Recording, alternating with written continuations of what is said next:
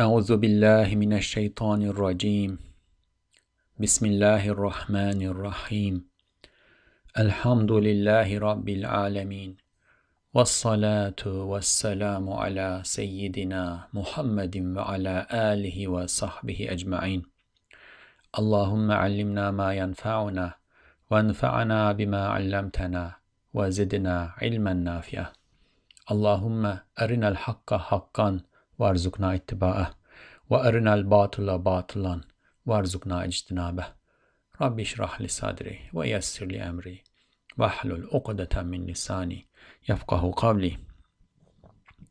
Assalamu alaikum wa rahmatullahi wa barakatuh. Welcome to the Reflections on the Risale-i Nur by Bediuzzaman Said Nursi podcast series. This is Mustafa Tuna. You can listen to the episodes of this series wherever you listen to your podcasts or at the website www.reflections-rn.org. Inshallah, in this episode, we will continue reading the 15th Word. This is a treatise in which Ustad Nursi provides a somewhat lengthy interpretation exegesis of the verse. Bismillahirrahmanirrahim. وَلَقَدْ زَيَّنَّا السَّمَاءَ الدُّنْيَا بِمَصَابِيحَ وَجَعَلْنَاهَا رُجُومًا لِلشَّيَاطِينِ. We have adorned the lowest heaven with lamps and made them missiles for stoning Satans. He begins this treatise by saying, O you, the school gentlemen, whose mind is narrowed down by the spiritless matters of astronomy, intellect has descended to his eye, and who cannot fit the tremendous secret of this verse in his narrow mind? The firmament of this verse can be climbed with a ladder with 7 steps. Come, we will climb together, and then each of these steps are an interpretation or a wisdom. In this verse, we read 2 of them. Inshallah, in this episode, we will continue with the 3rd one. And as a reminder, you can find rough translation of the text we are reading in the website that we mentioned as www.reflections-rn.org. So, the 3rd step, inshallah. Semanın sükut ve sükuneti ve intizam ve ıttıradı ve vüs'at ve nuraniyeti gösterir ki, sekenesi zeminin sekenesi gibi değiller. Belki bütün ahalisi mutidirler. Ne emrolunsa onu işlerler. Müzaheme ve münakaşayı icap edecek bir sebep yoktur. Zira memleket geniş, fıtratları safi, kendileri masum, makamları sabittir. The silence, tranquility, orderliness, regularity, vastness, and luminosity of the heavens show that its inhabitants are not like the inhabitants of the earth. So the earth, we are somewhat crowded here, right? You, especially in the spring, as it is where I am now, you go out and take a handful of soil, or bow down and take a look at a handspan of soil. You will see so many seeds sprouting, and they are going to be competing with each other. Some of them will surpass the others and grow. The others will be left in the shade because the others grow faster than them. So there is this crowdedness, and now they help each other too. Those who cannot grow further die and disintegrate, and that becomes nitrogen that's provided to the others. So there is this mutual assistance, cooperation that's also going on here, and there is a regularity and orderliness in it, right? But here on earth, everything is in a sense like jammed together. When you look at the heavens, the space, there is so much space there. And there is silence, therefore tranquility. Tranquility, despite so much happening. Like imagine each star exploding. How much noise that must make, but it doesn't travel beyond the atmosphere of the stars, because there isn't a medium that's going to convey the noise. And there is absolute silence, tranquility, orderliness here on earth. there is, silence, tranquility, orderliness, regularity, etc. too. But we human beings get involved, and with our partial will and limited choice, we kind of ruin things. And also, animals, they do not have the kind of choice that we have, but they do have a practical choice. So there is a difference between the heavens and earth. And this difference, Ustad Nursi says, indicates or shows that the inhabitants of the heavens are not like the inhabitants of the earth. Now, in the previous two steps, we established that there must be inhabitants in the heavens too. But it is not likely that they will be like the inhabitants of the earth. In fact, its entire population are obedient. The entire population of the heavens, the space, are obedient. So there must be life there too. But of course, this is an interpretation, right? Based on this interpretation, we can conclude that the possessors of life there are going to be all obedient, unlike human beings and the jinn that are here on earth and that can choose to be disobedient. They do whatever they are commanded, like angels. There is no cause for confrontation and dispute, because the land is vast. The inhabitants' innate natures, uncorrupted natures, the way they are created, are pure, they are innocent, and their stations are stable. Now, one might think, if human beings are the most honored of created beings, why is there so much corruption and conflict, etc. here on earth? There is a benefit, and there is a wisdom and benefit to that too. Thanks to this confrontation, and thanks to the ability of human beings to choose between good and bad, evil and good, there is a law of progress, there is a law of improvement, there is the opportunity for improvement for human beings. And that is the essence of the wisdom that we attribute to the creation of the human beings. We are created to know God. Now, there are other creatures that know God, such as the angels. But the way that the angels know God is not like the way that human beings know God. Angels do not have partial choice. They comprehend what good is and what evil is, but they do not have the capacity to choose evil over good. Human beings, on the other hand, have the capacity to choose evil over good. And if a human being who has the capacity to choose evil over good chooses good and chooses to be obedient to his Lord, who is the source of all goodness, then that is significantly more virtuous than the choice of or not even choice, the act of the angel to be inclined, to be attracted to good. It is mechanical. In the case of the angel, it is mechanical. In the case of the human being, it is willful. So there is a wisdom in what's happening here on this earth, and it is tremendously valuable. But when we look at the heavens, we see that it is vast, silent, tranquil, orderly, luminous, and that gives us some sign, some indication that there is no cause for confrontation and dispute there, because the land is vast, the inhabitants, the inhabitants' innate natures are pure, they are innocent. If they cannot choose evil over bad, they cannot be evil, right? They are innocent. However, their stations are stable.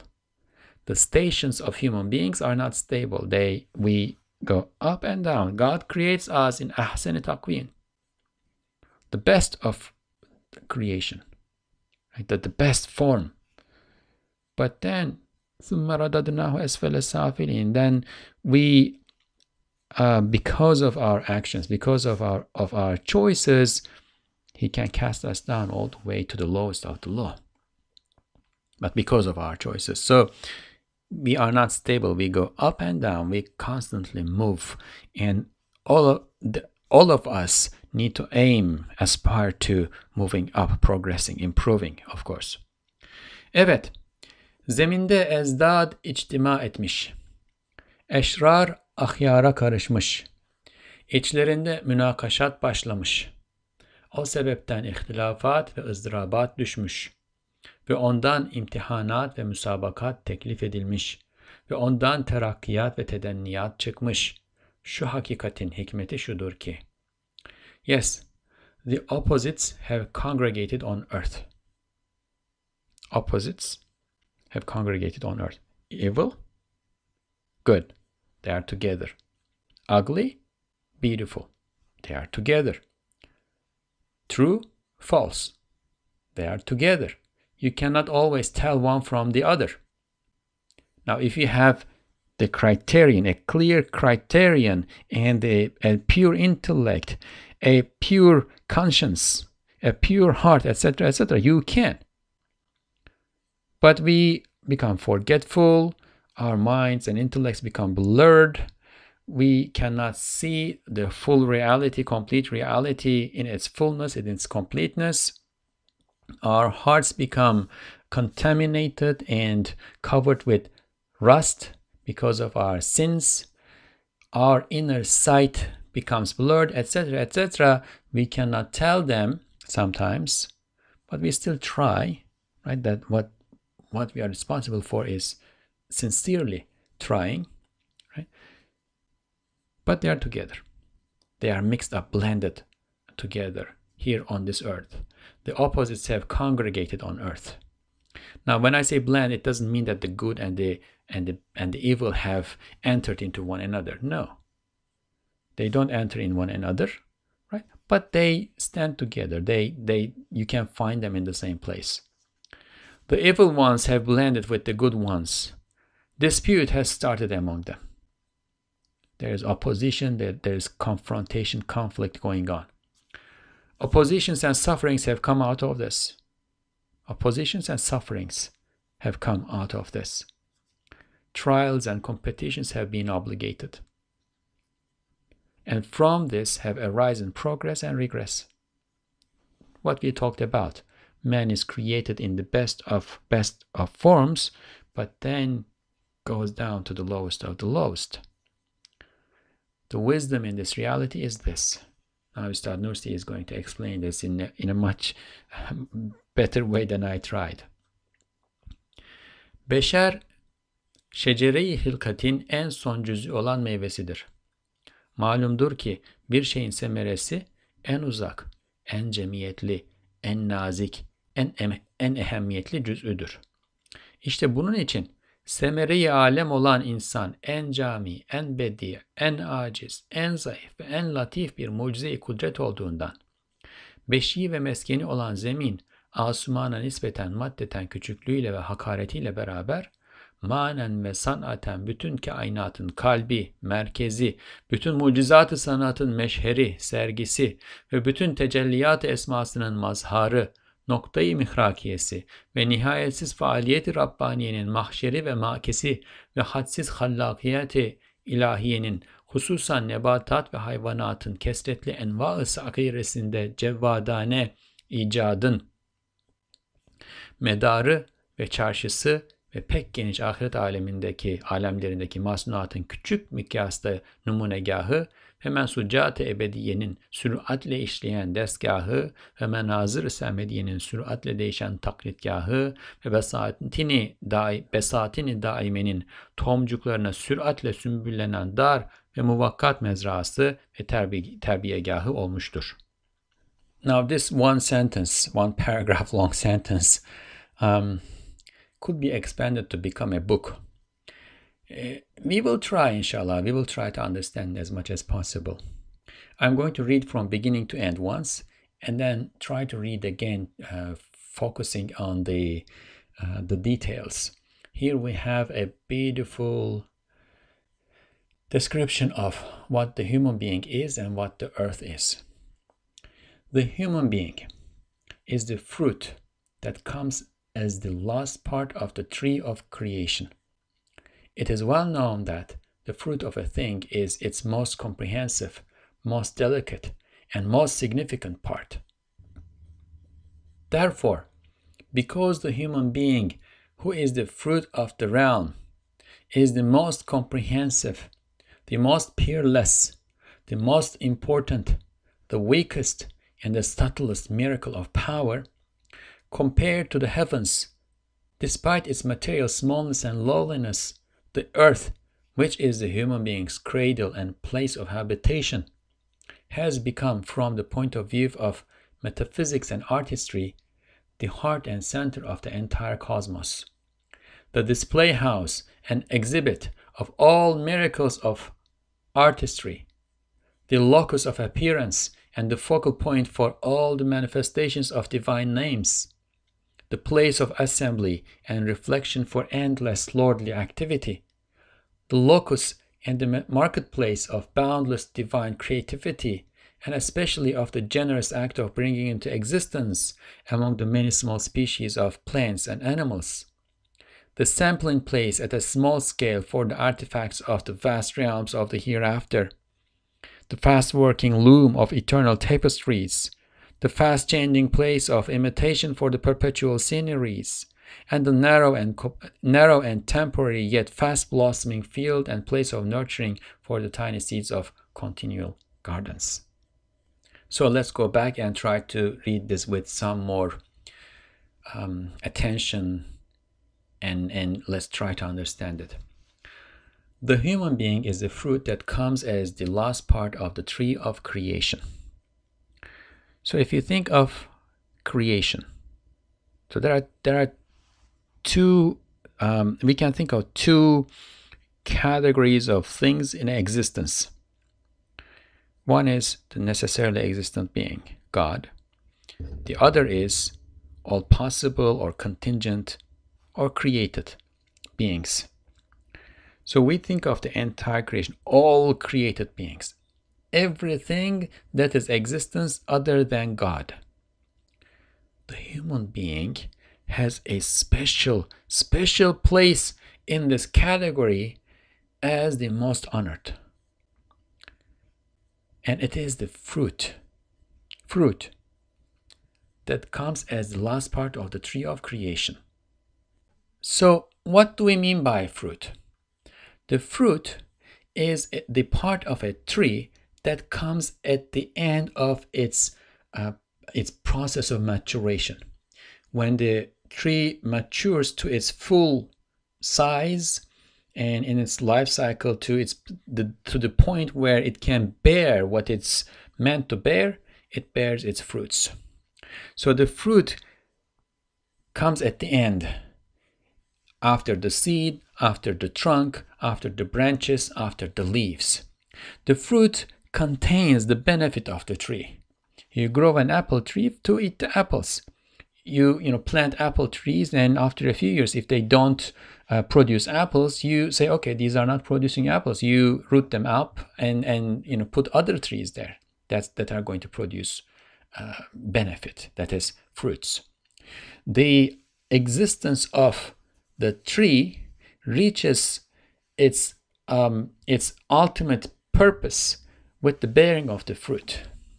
The fruit also contains information that is needed for the tree to reproduce. If you want to reproduce this tree, you need the fruit which contains the seed in it. So the human beings are like this. Ustad Nursi uses an analogy between the tree and the fruit, and the creation and the human being. What the fruit is to the tree, Ustad Nursi says the human being is to the creation. Why? We have talked about this before. The wisdom, the ultimate wisdom that we can understand in the creation is for the creator, as all possessors of beauty, majesty, and perfection want to see and show that perfection and beauty, the creator willed to show, manifest his beauty and perfection, and created the creation. Now, there are two ways to see this. One is that he sees through his discerning sight. God is, right, basar. He has sight. We don't know the nature of the quiddity of that sight, but we know that he sees. He sees. And when he sees his perfection and his beauty. The second way to see is to see through the sight of those who see and who can tell. Now, the angels can see, and God sees through the sight of angels. He sees the appreciation, the gratitude, etc. of the angels. The animals see. God sees the seeing of the animals and the appreciation, gratitude of the animals, which can be perhaps identified in the pleasure that they receive from, let's say, what they eat, right? But in all of these cases, as we just talked, there's one thing that's missing. The angels cannot choose evil over good. Animals can tell evil over good, or beautiful from ugly, etc., etc. It is in all of those cases, it is a mechanical process. But when the human being comes into the picture, as well as the jinn, it is a willful process. The will and volition is involved in the process, and this takes the category of seeing through the sight of those who see to one, perhaps many levels up. Now it is complete. Now, with the existence of the human being and with the seeing, appreciation, gratitude of the human being, and exaltation and glorification of the human being, creation reaches the ultimate point, ultimate purpose of its existence. It's mature, it's bearing its fruits, it is delivering benefit.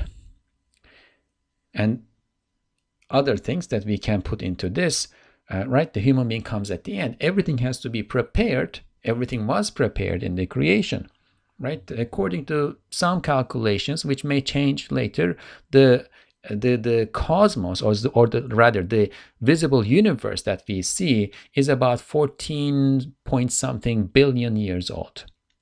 And the history of humanity that we can see in this entire creation comes at the very end. So if this whole thing is like a day, humanity comes at the last few minutes in existence. So it comes at the end. It comes after everything is matured and ready to sustain and support the human being. And the human being also contains all the information that is contained in the entire creation, in the sense of the manifestation of divine, or reflections of divine names and attributes. The human being is the locus of manifestation for all divine names and attributes that are manifest in the entire creation. So the human being is a special thing in the creation. It is well known that the fruit of a thing is its most comprehensive, most delicate, and most significant part. So I suppose we understand this now, that it is most comprehensive, all the names, most delicate, because of that perfection, that the delicacy comes with the perfection. You cannot change a single thing in it without ruining the whole thing. Everything is where it belongs to. Now, everything is where it belongs to in the entire creation, but in the case of the human being, this has reached a level of delicacy and perfection. And the most significant part, of course, as we said, if you plant apple trees and they don't bear fruits, let's say after 5 years, however many years it is that the tree is supposed to bear fruits, then you root them up and put other plants. That is the purpose of the tree. The apple is the purpose of the tree. The fruit is the purpose of the tree. So it is the most significant part. Therefore, because the human being, who is the fruit of the realm, is the most comprehensive, most peerless, most important, weakest, and the subtlest miracle of power, compared to the heavens, despite its material smallness and lowliness, the earth. Now,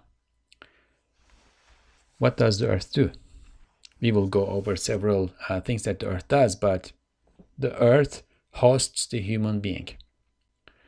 Because it hosts the most comprehensive, the most peerless, the most important, the weakest, the subtlest miracle of power, which is the human being, it can be compared to the heavens. Despite its smallness, despite its lowliness. Imagine the universe that is as big as the distance that light can travel in 14 billion years, and the earth that we can travel around in a couple of days, I suppose, with an airplane. Or if you think about the space stations that they can travel around the world in a couple of hours. Yet, despite its smallness compared to the entire universe, the earth is comparable to the entire universe. Why? Because it hosts the fruit. It hosts the most comprehensive, most delicate, and most significant part of the tree of creation. So, because of this, because of the human being, the earth. Now, what is the earth? Which is the human being's cradle and place of habitation. Cradle and place of habitation. Right? God has prepared the earth as a cradle, the way that when you expect a baby, if you have the means, you prepare a cradle. You buy this little bed, you put the mattress, you put the clean, nice looking, nice smelling, soft sheets in it. You try to get everything ready so that when the baby comes home, everything that the baby will need is provided. The earth is prepared in that way for the human being. Oxygen, check. Nutrition, check. Water, check. Gravity, check. Light, check. Heat, check. Whatever. Everything that the human being needs, check. It is prepared so perfectly. They, several decades before now, they made this experimentation somewhere in America. It might be in Arizona, where they created a habitat. Built a habitat, a dome covered with glass. It was sealed so that no air would come in, nothing would come in, and nothing would go out. So it was supposed to be an experiment about whether there could be a sustained existence in there with plants, animals, and human beings.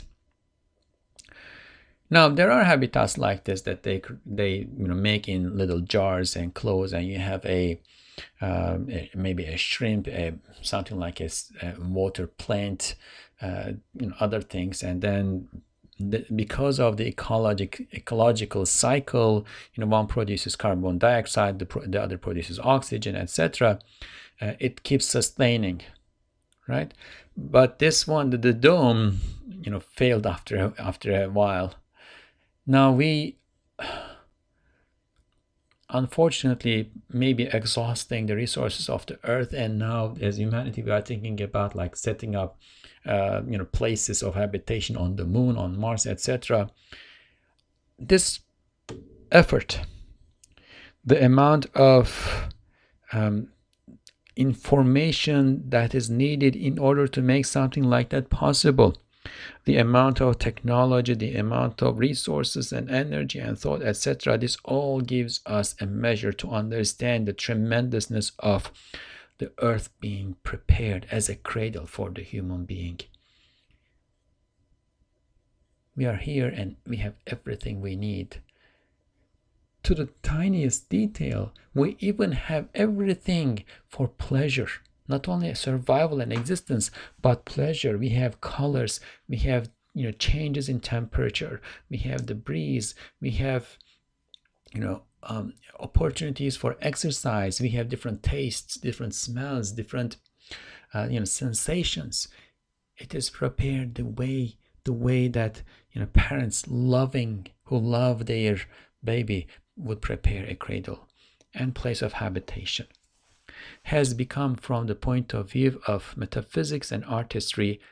So, because of all of this, the earth has become from the point of view of metaphysics and artistry. That is, the meanings that are attributed to the earth, the value that is given to the earth, and the artistry that is put into the earth, right? It has become the heart and center of the entire cosmos. It may not be the heart and center of the entire cosmos in terms of, geometry. Perhaps we are not at the very center of the cosmos. I'm not sure if, based on what we know of the universe, whether we are there or not. But metaphysically, from the point of view of meaning and value, we are at the center of, we are in the heart of the entire cosmos. Now, the earth, because of these, has become the display house and exhibit of all miracles of artistry. Now, we said the wisdom that we can infer in the creation is, for the creator who possesses beauty and perfection to witness, to see, to behold his beauty and perfection in his own eyes, and in his own sight, and in the sight of those who see. Now, those who see, in the way that the concept of seeing has reached its pinnacle, are the human beings.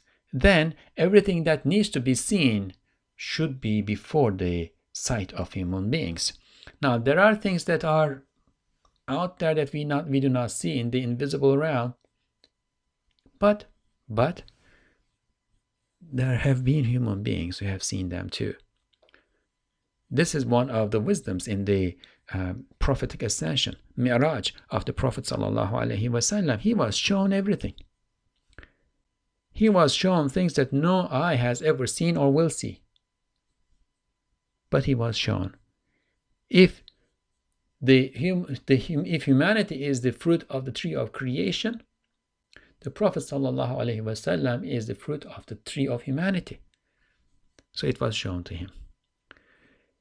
But speaking generally, for the regular human being, everything that deserves to be seen needs to be in the sight of the human being. Then this earth will be, crowded. There will be a lot of things here. It will be like a display house, an exhibit of all miracles of artistry, all miracles of creation. If we look from the point of view of reality, everything in existence, everything in creation is miraculous.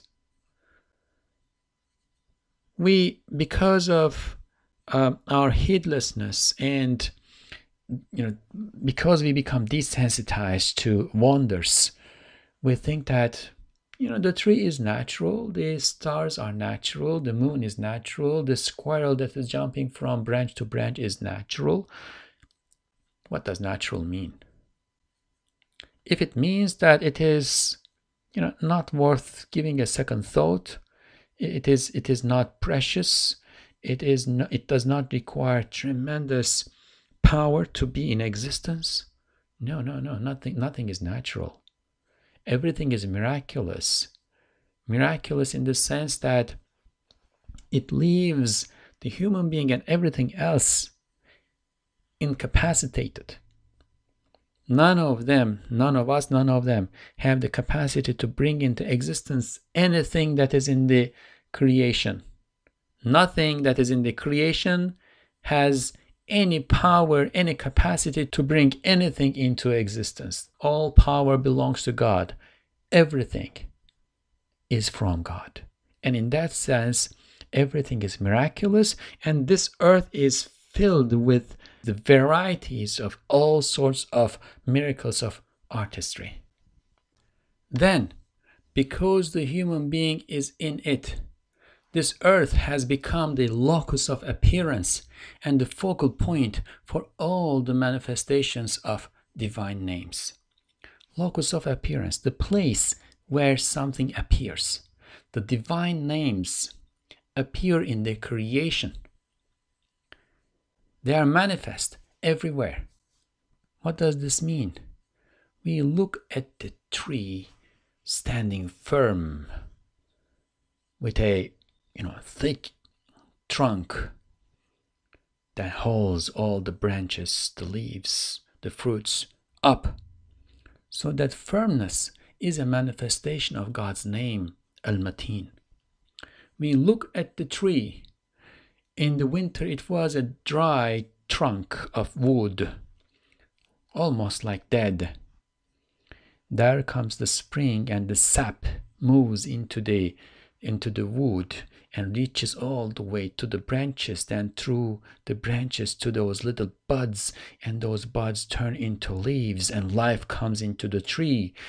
In that sense, the tree is a locus of manifestation for the name Al-Muhyi, Al-Hayy, and Al-Muhyi, and Al-Qayyum, the living, the life giver, the sustainer of life. The tree needs nutrition. It needs, let's say, nitrogen, bacteria that are close to its roots in the soil, that in turn benefit from the tree, synthesize nitrogen from the air, and they dump it into the soil, and then with water it moves to the roots, and the roots take that and move it all the way to the leaves, and the leaves take it and use it to do certain things. It is provided. The tree needs sunlight in order to turn the carbon dioxide that is in the air into cells. The light is provided. The tree needs a certain temperature for this to happen. Temperature is provided. Provided.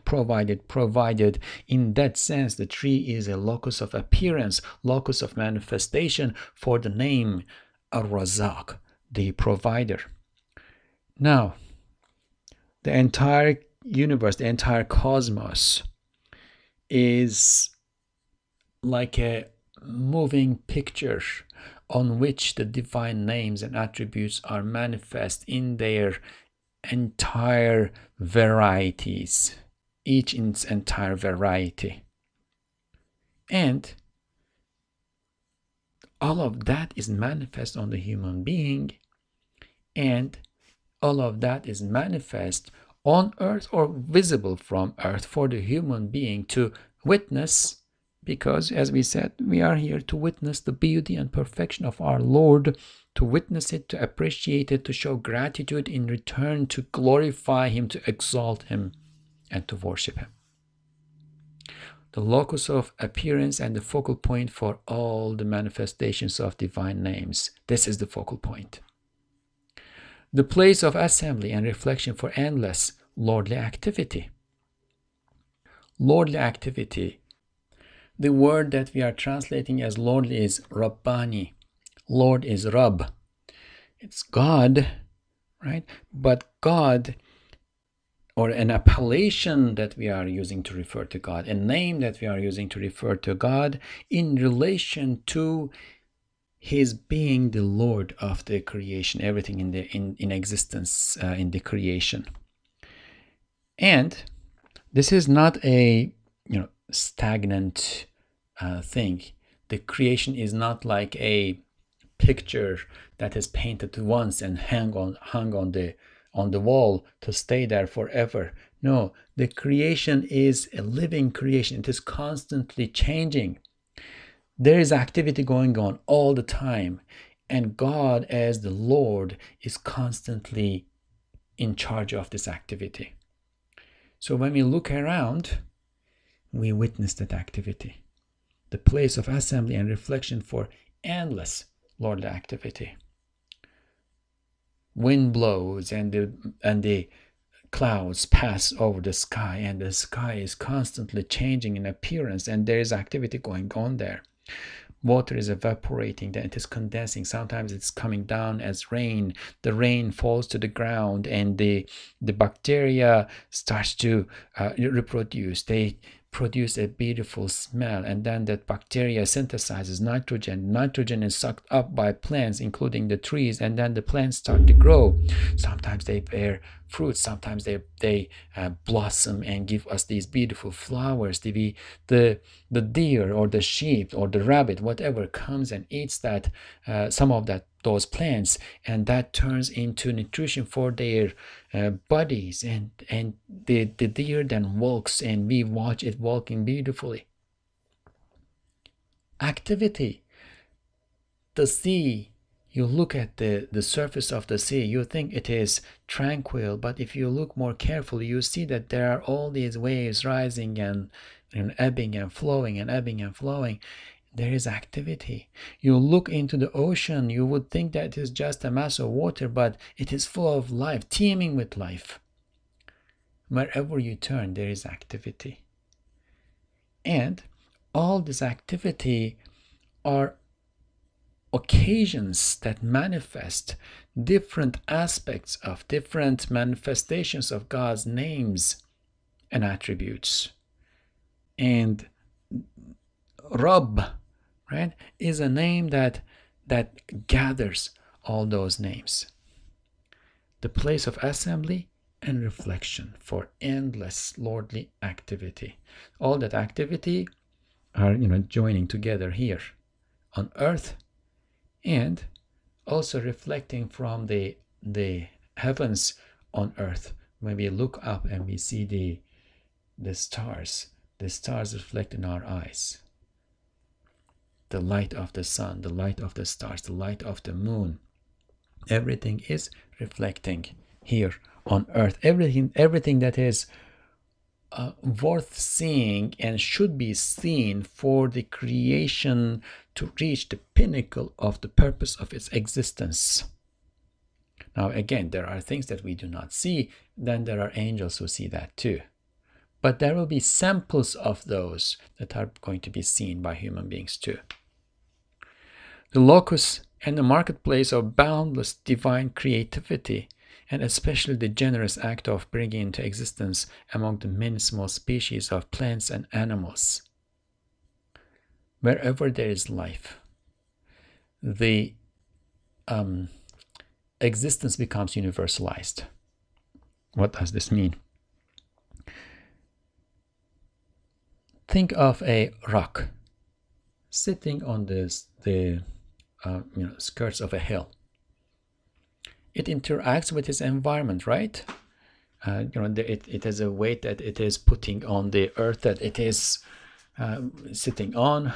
Perhaps there will be some moss coming and growing on it, etc. But it is limited. Its interaction is limited to, within a certain square meter of space.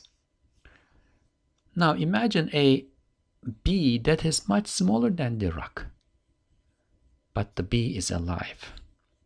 The bee does not stay in one place, it keeps moving. And in order to sustain its existence, it needs many things. It is not just like the rock just sitting there. Now the rock also needs sustenance, but the sustenance of the bee is through other things that are in the creation, like the flowers, like the pollen that's on the flowers. The bee needs to go around and find the pollen. Now the pollen needs the flower needs the plant plant needs the earth.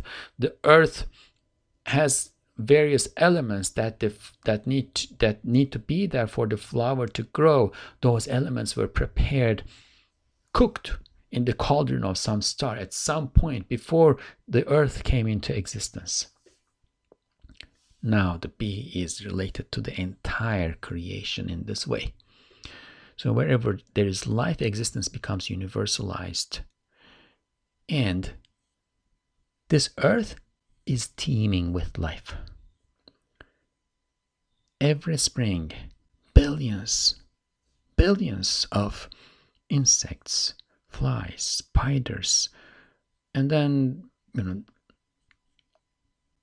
more than billions, a number that I cannot imagine, of bacteria, fungi, so much life.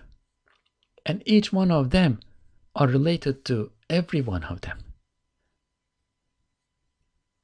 boundless divine creativity, and especially the generous act of bringing into existence among the many small species of plants and animals. The earth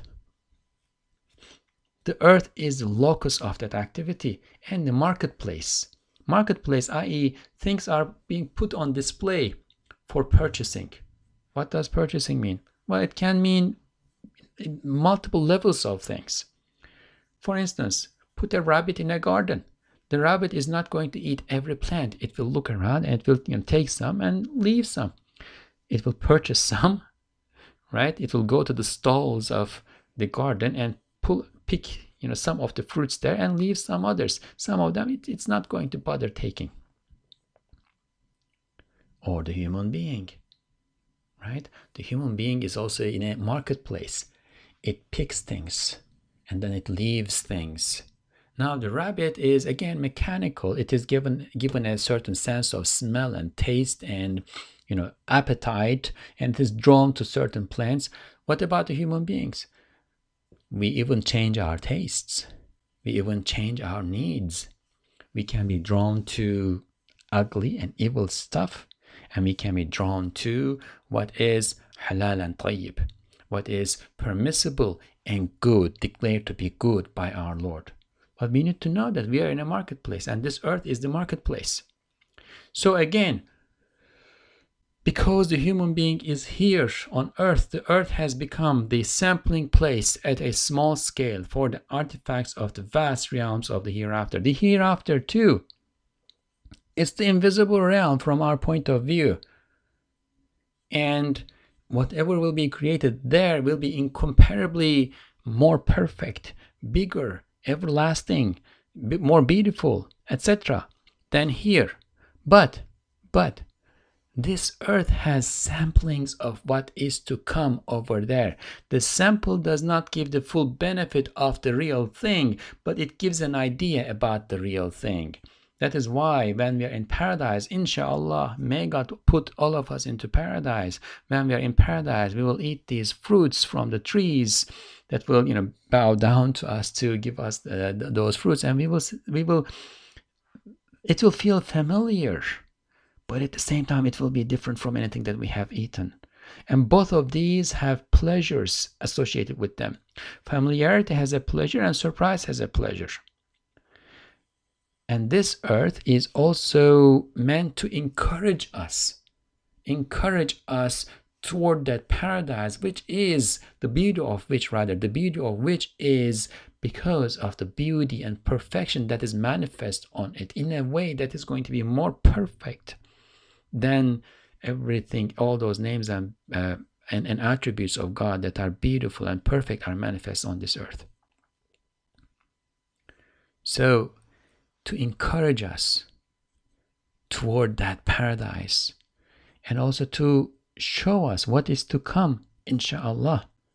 Inshallah, this earth is also filled with the samples of the artifacts of the vast realms of the hereafter. And then it is the fast-working loom of eternal tapestries. Fast-working loom of eternal tapestries. It is like, so what happens in a loom? You put the thread in it, you waft and etc. You put the thread, and then you create these images, these sights, the motifs, etc. Right? The things that we do here on this earth. And everything that is being done on this earth, not by human beings, but by animals, by the clouds, every scene and scenery, that is being recorded. That's being recorded, and again in the paradise, inshallah, we will be shown them.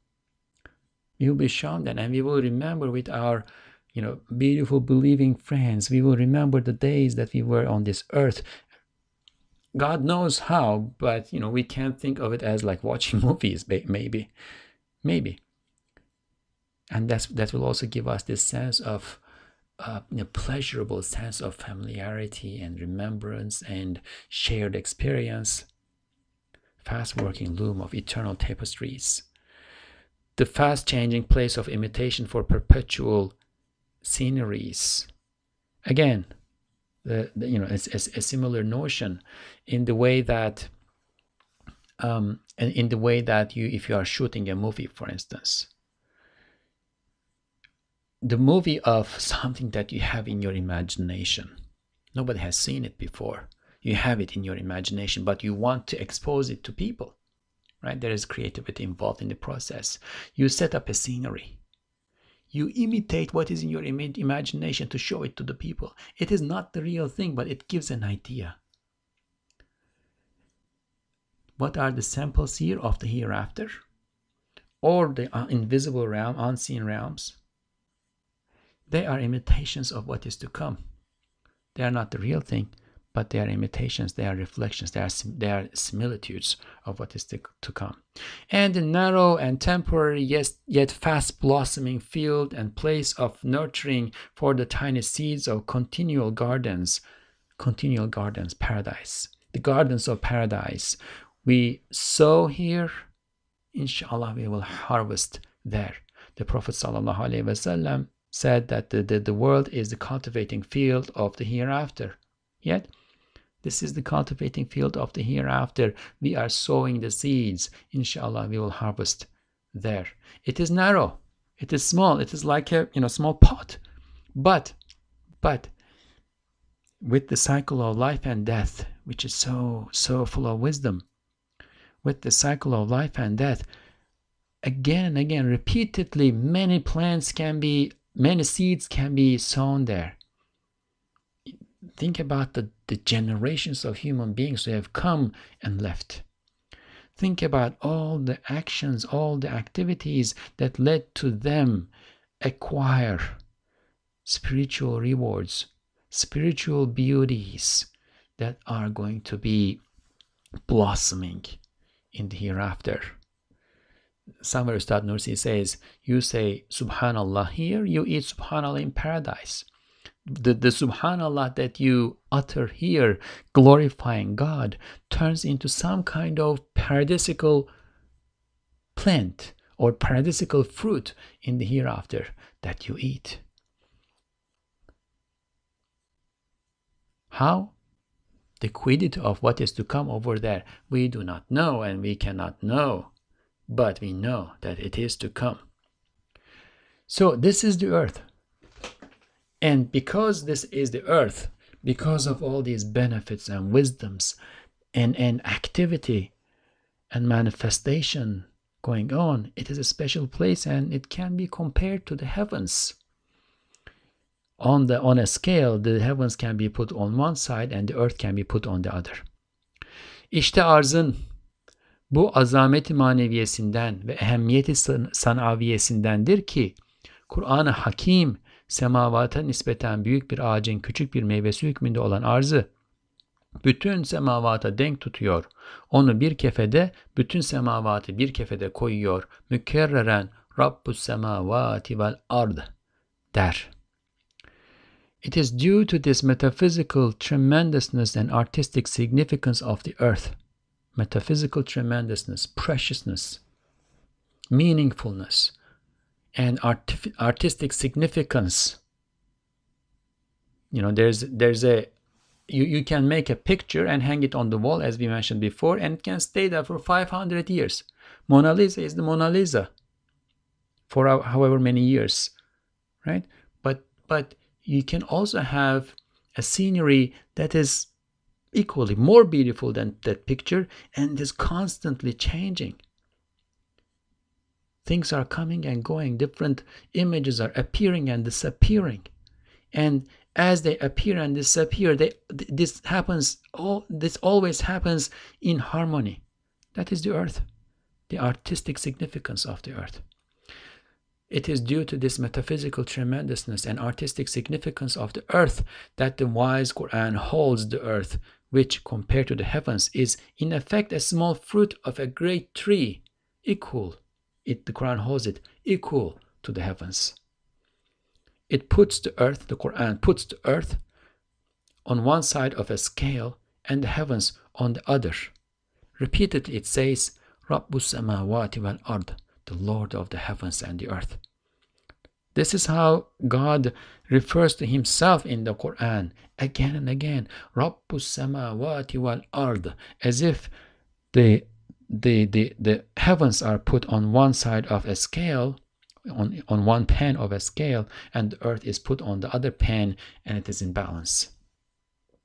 Now there's a side note in this paragraph, but I want to finish and then come back to the side note inşallah. Hem arzın şu mezkûr hikmetlerden neşet eden süratli tahavvülü ve devamlı tagayyürü iktiza eder ki sekenesi de ona göre mazharu tahavvülat olsun. Moreover, the fast transformation and continual transmutation of the earth that issues from these wisdoms that are mentioned that we just talked about above entail that its fruits should also be subject to transformation accordingly. So things here will not be stable. The heavens may be different, as we said at the beginning, right? The inhabitants of the heavens have stable, permanent stations. But the things on this earth, because of this wisdom of transformation and continual transmutation that renders the artistry of the earth much superior to that permanent picture because of its motion and constant manifestation of the varieties of different names in different combinations, right? Well, its inhabitants then should also be subject to transformation accordingly. Hem şu mahdud arz, hadsiz mucizat-ı kudrete mazhar olduğundandır ki, en mühim sekeneleri olan ins ve cinnin kuvalarına sair zihayatlar gibi fıtri bir had ve hulki bir kayıt konulmadığı için nihayetsiz terakki ve nihayetsiz tedenniye mazhar olmuşlar.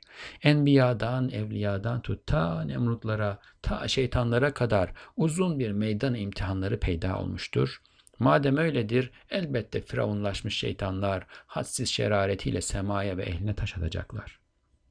Moreover, it is because this limited earth is the locus of appearance for boundless miracles of power that the capacities placed in the innate nature and creation of the humans and the jinn as the earth's most important inhabitants have not been limited, and thus they are subject to unlimited progress and unlimited regress. A long arena of testing has appeared for them, beginning with the prophets and saints and extending all the way to the Nimrods and Satans. And Nimrod is, mentioned in the Qur'an. He was a king, a wicked king, a satanic king. So there will be a long arena of testing and trial that's built here. And that's what this earth is. Remember, we said there needs to be progress here. Why? Because human beings have the ability to choose good over evil, beautiful over ugly, true over false. We are going to sharpen those skills, hone those skills, improve those skills here. And those who have improved those skills will then end up in paradise where they can choose, right?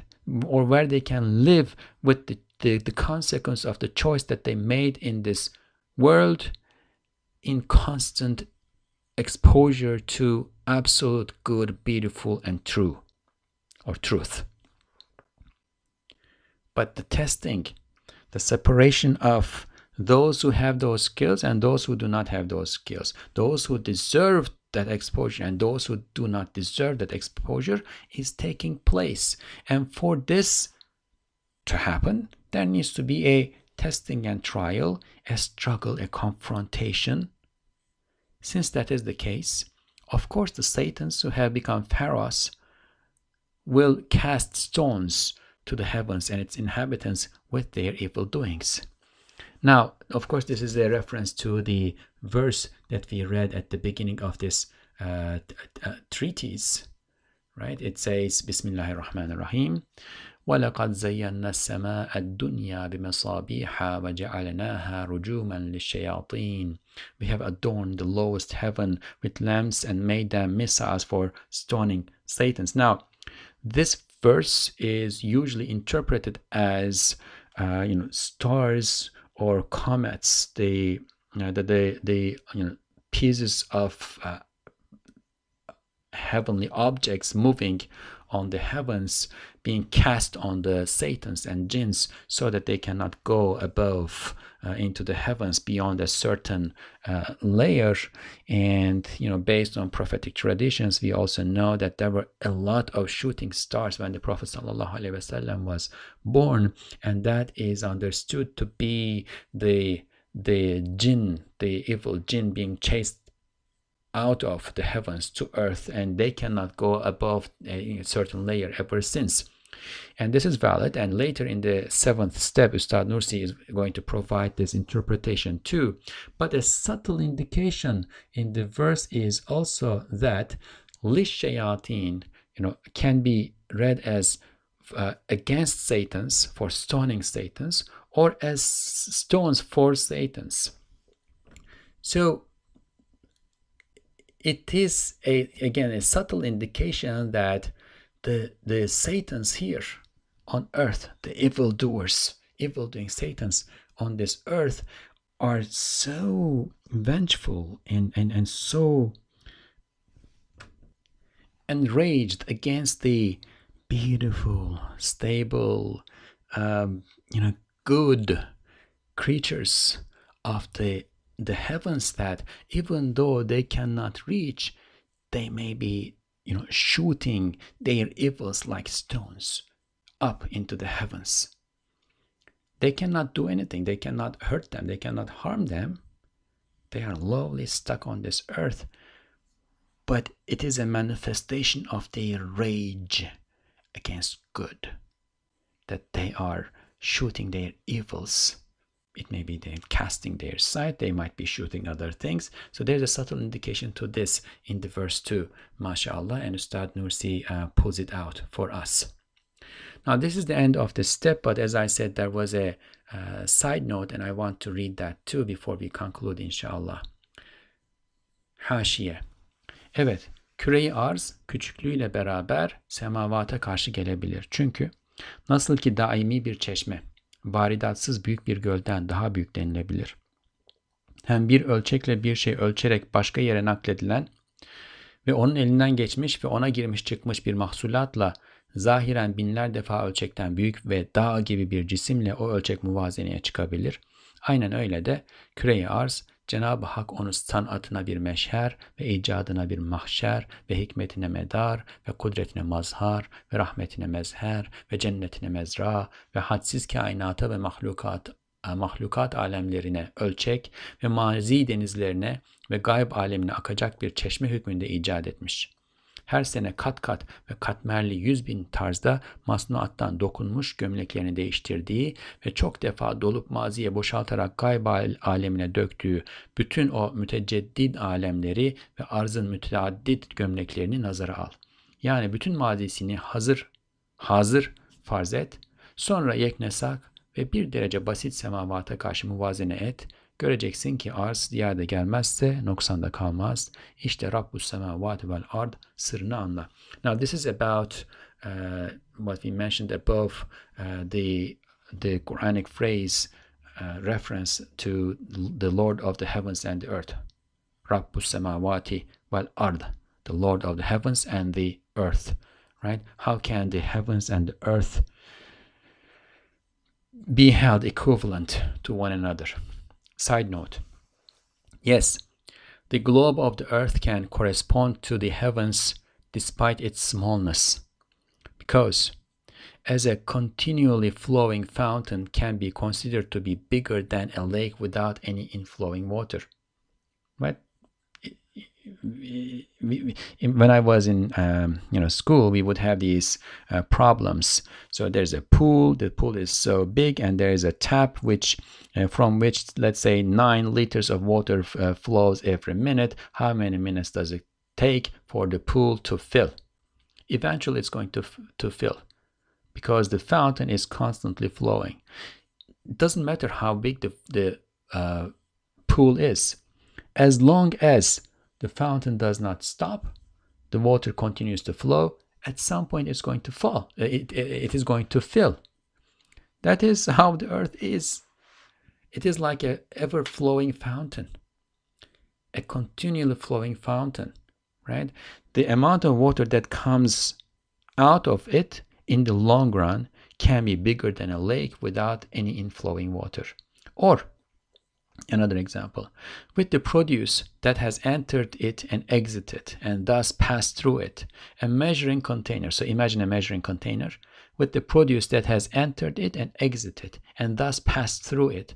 A measuring container used to measure something to transfer to another place can appear in balance with a mountain-like object that is thousands of times bigger than it in appearance. The same idea with the fountain and the lake. Now, in the same way, the sublime real God has created the globe of the earth, in effect as a display house for his artistry, a place of assembly for what he brings into existence, a locus of concentration for his wisdom, where his wisdom appears and takes place, or where the consequences of his wisdom take place, a locus of appearance for his power, a flower bed for his mercy, a cultivating field for his paradise, a measuring container for the boundless cosmos and realms of creatures, and a fountain flowing into the seas of the past and the realm of the unseen in the future. Take into consideration all those ever-renewing realms that he pours into the realm of the unseen. So things that happen, do they disappear? No, they are poured into the realm of the unseen. Their products, their images, the values that are produced from them, the meanings that they produce, the beauty that they produce, right? They all are poured into the realm of the unseen. Take into consideration all those ever-renewing realms. Every moment, the entire universe is a realm. Take into consideration all those ever-renewing realms. And the realm of the universe out there is not changing as fast, but the earth is ever-changing. Take into consideration all those ever-renewing realms of the earth that he pours into the realm of the unseen by changing their layered and multiple layers of shirts woven in 100,000 ways from the artifacts. Imagine the earth wearing a shirt, say in winter, the white shirt, and then changing it into this colorful, flowery, beautiful shirt in the spring, and then it becomes yellow at harvest time in the summer, reds and yellows, and constantly changing shirts. It wears one shirt, takes a picture, puts another one, takes another picture, puts another one, takes another picture, by changing their layered and multiple layers of shirts, woven in 100,000 ways from the artifacts, everything that's created on the earth, and by depositing them into the past and the earth's various shirts. Take into consideration all those different shirts that the earth wears at any given time. That is, assume its entire past to be present. All those pictures that were taken throughout its existence, put them all together in front of you. Then compare it with the heavens, which are to some extent monotonous and plain. You will see that even if the earth is not more, it will not be less either. So, understand the secret of Rabbus Samawati wal Ard, the Lord of the heavens and the earth. Alhamdulillah, this was the end of the third step in the 15th word. Inshallah, in the next episode, we will continue with the fourth, fifth. Ramadan is coming. If this finishes by Ramadan, we will finish. If not, inshallah, we will give a break. And Ustad Nursi has a beautiful treatise on Ramadan and fasting and gratitude. Inshallah, we will read that during this Ramadan. If the 15th word does not finish by that point, we will come back to it and finish after Ramadan. بالتوفيق, if God gives us success, inshallah. سبحانك لا علم لنا إلا ما علمتنا إنك أنت العليم الحكيم وآخر دعواهم أن الحمد لله رب العالمين. الفاتحة. اللهم صل